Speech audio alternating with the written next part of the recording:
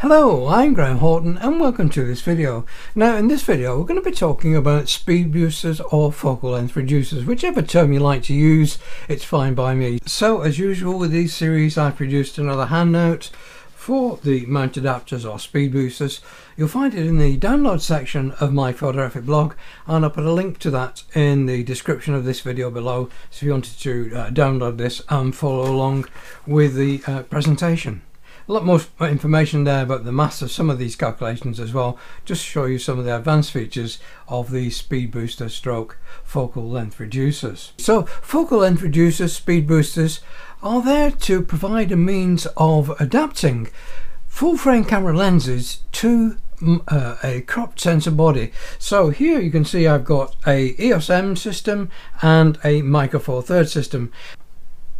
Now with this system you can use standard adapters which have no glass in them, which will allow you to use full frame lenses such as this Canon 24 to 105mm lens or the Nifty 50 on the EOS M or on the Micro Four Thirds system, and this one's the Panasonic GX8.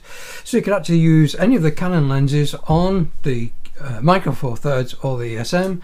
They've got full electronic aperture control, so you can actually use them and use a focus system. Essentially you're using Canon lenses with the full control on your Panasonic system or the EOS M system. But the effect of using those full frame lenses on those cameras is that you're getting a crop factor multiplication. So in the case of the Canon EOS M6 it's a 1.6 times magnification, and on the case of Micro Four Thirds you're using a 2 times crop factor. So the 24 to 105 becomes a 48 to 210mm lens, and the Nifty 50 say on the EOS M will become an 80mm lens. Now that might be an advantage in some situations, but if you're a landscape photographer you don't want that increase in focal length.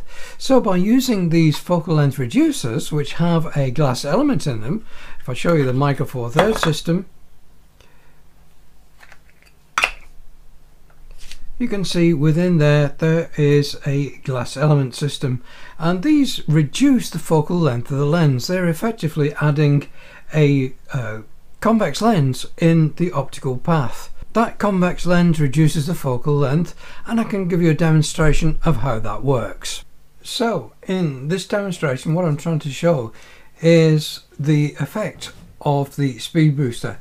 So at the moment we've got the, if you like, the imaging circle of a lens projected onto our sensor, and in this case the blue sheet of paper is going to be our full frame sensor and the yellow is our Micro Four Thirds system. So you can see the sensor of the Micro Four Thirds system is smaller than the full frame system.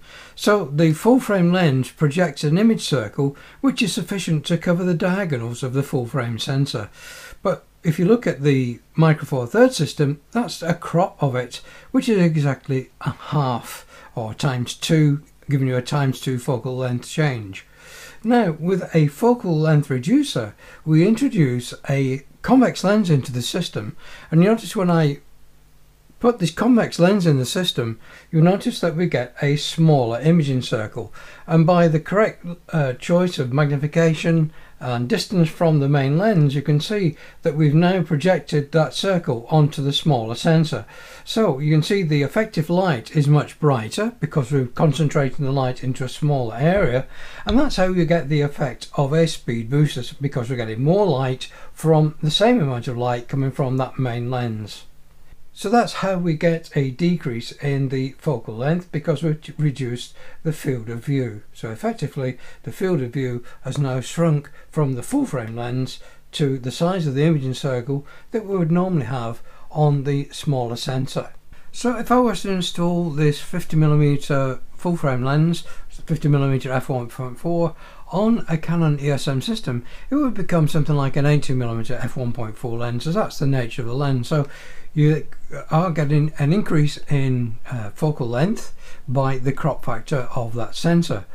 Now if you use the focal length reducer, in this case it's the Viltrox M2, which is a 0.71 times, that 50mm lens becomes a 50mm lens on the EOS M system. So we're doing a 0.71 times reduction in its focal length.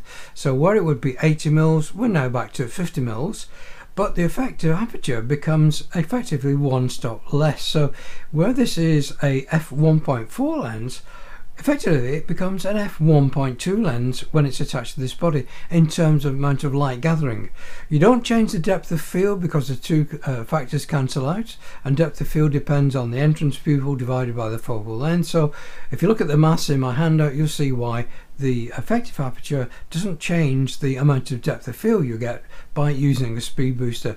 So these adapters are fantastic if you want to adapt things like these longer focal length lenses back to their native focal length when you use them on cropped center bodies. Now that's ideal if you are a landscape shooter and still want the wider end of these lenses, like 24mm, which you would lose if you were to put that on a standard adapter. You go up to something like 35mm rather than your 24. So the speed booster gives you that advantage of focal length reduction and a brighter image as well. On the screen you'll see a couple of images I shot using the speed booster. You see there's no reduction in optical quality. You still get fantastic optical quality using these devices, but you are getting that reduction in focal length, so you can reclaim the focal length of your main lens when it's adapted to a crop sensor body. And that applies whether it's EOS M or the Micro Four Thirds system. You can actually use both. So that's it for the video. I hope you found that useful, and of course if you're a new viewer and you're liking what you see with this channel and the handouts, why not hit that subscribe button. Now I know from the actual statistics for this channel that over 70% of the viewers that watch this channel aren't actually subscribers. Now if you were to subscribe and click that notification button, that would be fantastic for me to get the number of viewers up on the channel. It would be really appreciated if you would do that. So until the next video, thanks very much for watching. Please do take care, and I hope to see you all very soon. Goodbye for now.